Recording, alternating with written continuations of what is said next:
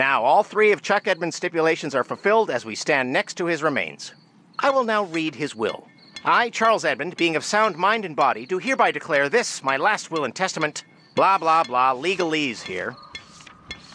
Ah, yes. It is my will that the entire estate of all property and money be passed to... Yes? Yes? Madam, quiet, please. To the Amalgamated Holdings Corporation. What? And that all of Thimbleweed County be plowed under and a giant server farm be built in its place. You've gotta be kidding. What? Oh my. Ooh, Doug likes farms. The destruction of Thimbleweed County will begin 2 days after verifying this will and testament.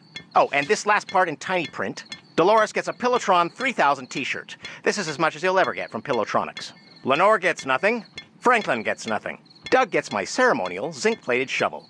Yippee! Well, good day. I'd better pack now. Here's your zinc-plated shovel, Doug. And your t-shirt, Dolores. Enjoy. Well, I never. Come along, Peter and Chucky. We're leaving.